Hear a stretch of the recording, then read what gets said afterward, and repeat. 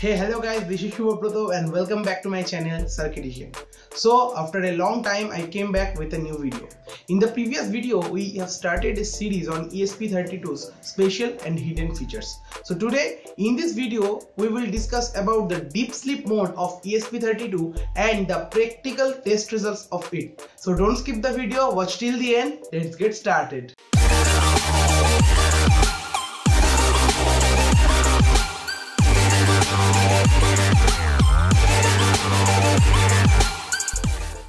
Before starting the video, if you are not subscribed to our channel yet, then hit the subscribe button and press the bell icon to get notified about our video.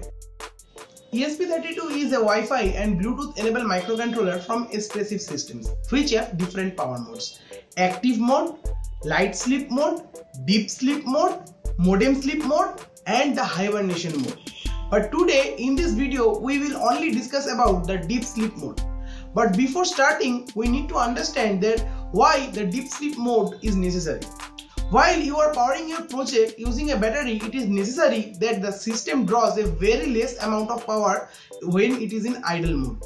So the battery will run for a long time. A few months before, I made a IoT based letterbox where the power management is a big issue because the whole system runs on battery, and I have to put my ESP32 in deep sleep mode so the battery can last longer. If I am putting my ESP32 in deep sleep mode, so there should be some way to wake up the ESP32. We will show you how you can put your ESP32 in deep sleep mode and the 3 ways to wake up the ESP32 from its deep sleep. Hi, this is Shubhabrato and I am going to explain the programming part for this tutorial. I hope you have understood the concept of deep sleep mode in ESP32. So in this program what we are going to do is basically put our ESP32 in deep sleep mode and then wake up the ESP32 to do some predefined task. So the first mode we are going to discuss is timer wake up mode. In this mode we are going to put our ESP32 into deep sleep mode for a predefined time, and after that predefined time the ESP32 will wake up and execute some predefined task. So in our case we are taking the predefined time as 5 seconds. Time to sleep is 5 seconds. We are defining that here, and after that we are taking a variable which is boot count because we want to record how many time it boots up. Whenever it boots up, it will increment this boot count variable. But remember, you have to save this variable in RTC memory, because whenever your ESP32 going to deep sleep mode, no other memory can save your variable. Only RTC memory is active during the deep sleep mode. So you have to declare RTC data attr to save your variable inside the RTC memory. You can check the ESP-IDF documentation for this RTC data attr and what it does. Next we are coming to the void setup, where I am starting the serial.begin serial communication, and then I am defining the predefined task. So whenever the ESP32 boots up from its deep sleep, it will turn on the onboard LED. For onboard LED, wait for 5 seconds and then turn it off, and it will increment the boot count. After incrementing the boot count, it will print the wake up reason, why it is waking up. And here is the function for the wake up reason. As I have told earlier, there are multiple ways to wake up the ESP32 from its deep sleep mode. So here are the methodologies by which you can wake up the ESP32 from its deep sleep mode, but we are using the timer wake up mode. And after printing the wake up reason, we have to enable the timer wake up mode. For that I am using this line of code: ESP sleep enable timer wake up. and the time after which it should wake up, which is 5 seconds here. So after each 5 seconds it will wake up and turn on the onboard LED for 5 seconds and then turn it off, then increment the boot count, then print the wake up reason, which is basically the timer wake up, and it will print this wake up reason, and then enable the timer wake up mode. And then here this line of code, this is the start of the deep sleep mode. Remember, you have to configure the wake up methods, which is timer wake up, but in your case it could be anything among these wake up methodology, external interrupt or touchpad or ULP. So you have to configure the ESP32 wake up methodology before you put your ESP32 in deep sleep mode. So I am configuring the timer wake up mode here and putting the time it should sleep for, and then I am starting the deep sleep mode, ESP_deep_sleep_start. So it is going to deep sleep mode. The next wake up methodology is touch pin wake up methodology. So as you know, ESP32 has multiple touchpads which are defined here in GPIO 4, GPIO 0, GPIO 2 and so on. So whenever you touch any of these pins, the ESP32 will wake up from its deep sleep and do the predefined task, which in our case is it will turn on the onboard LED for 5 seconds and then turn it off, and after that it will increment the boot count variable, which we are saving into the RTC memory, and then it will print the wake up reason. In our case it is going to be the touchpad, and then it is going to print for which touchpad it woke up. So as there are multiple touchpad, it will detect for which touchpad it is waking up,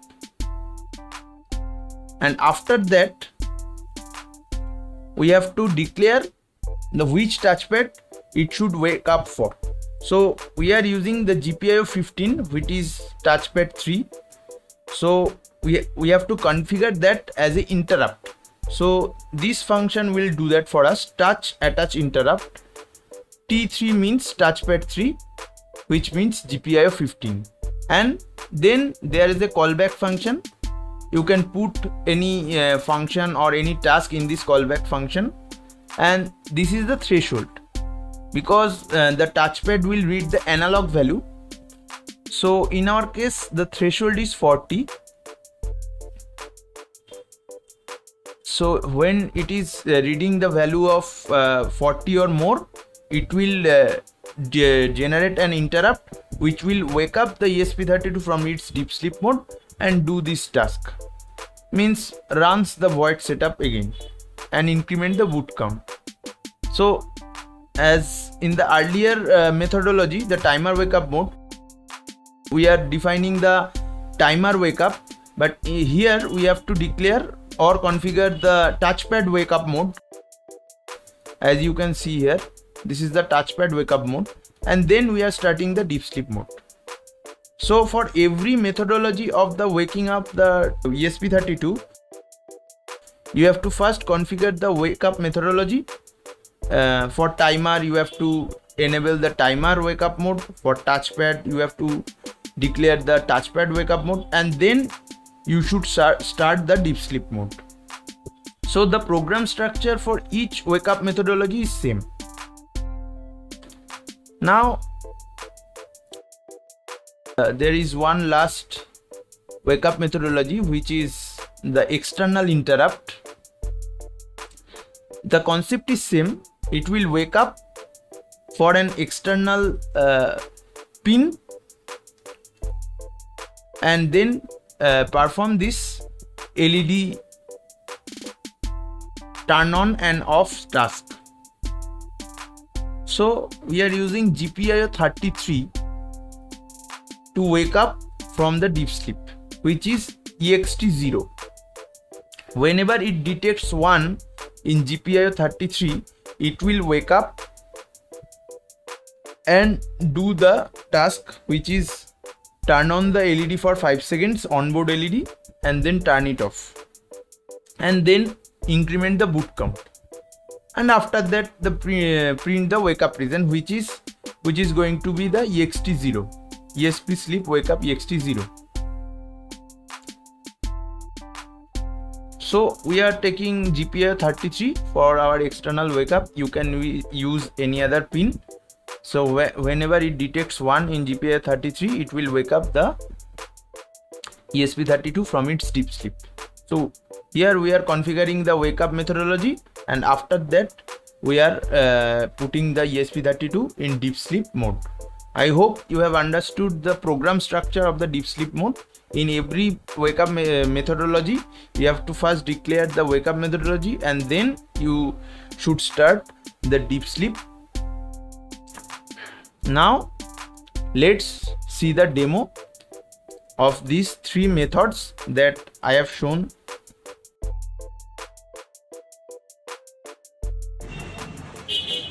This is the test setup for timer wake up of ESP32. So you only need a ESP32 and the power supply and the multimeter setup.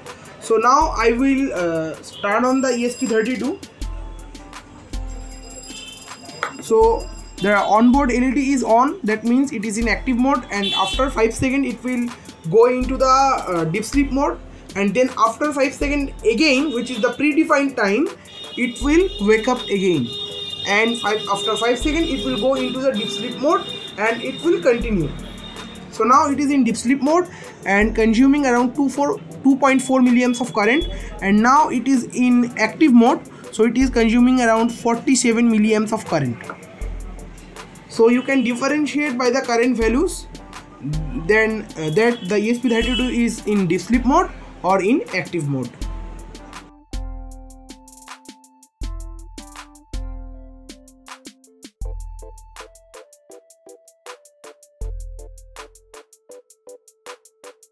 This is the demo setup for touch pin wake up of ESP32. Here I have using the pin number 15 for the touch pin, and I have connected a wire to the pin number 15. Now I will power up the ESP32. So the onboard LED is on, and after 5 seconds it will go into the deep sleep mode. So now the ESP32 in deep sleep mode and consuming a current of 2.4 milliamps. And if I touch this wire, the ESP will wake up and the onboard LED is turned on, so we can understand the ESP is in active mode. And in the active mode, ESP32 consumes a current of 46 milliamps, and after 5 seconds it will go into the deep sleep mode, and now it is consuming around 2.4 milliamps of current.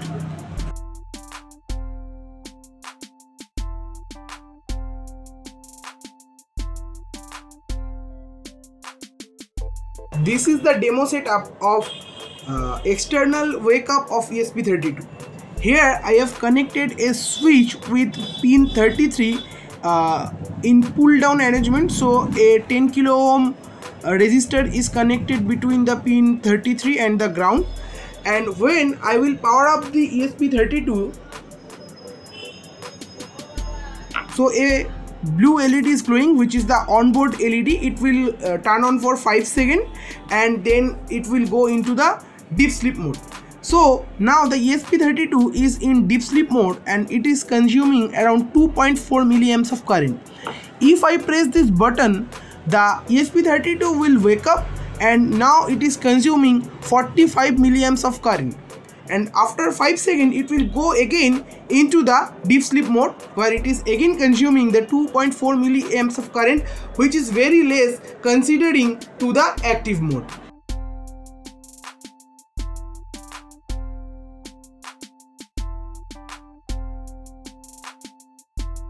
In the 3 tests of ESP32, we have noticed that in deep sleep mode, it is drawing around 2.4 milliamps or 2400 microamps.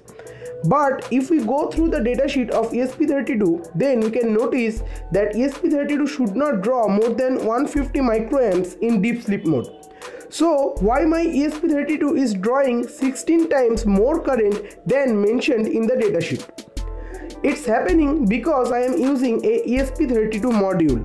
So there are many other components such as voltage regulator, onboard power LED, the CP2102 programmer chip and many other passive components which are drawing the extra current.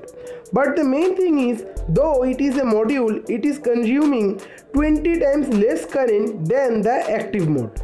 I hope guys you like this video. If so, then make sure you hit the like button and share this video with your friends and technical community. And if you have any question regarding this deep sleep mode, so don't forget to put it in the comment section below. And if you are not subscribed to my channel or seeing me for the first time, then subscribe to my channel and press the bell icon for notification about my video.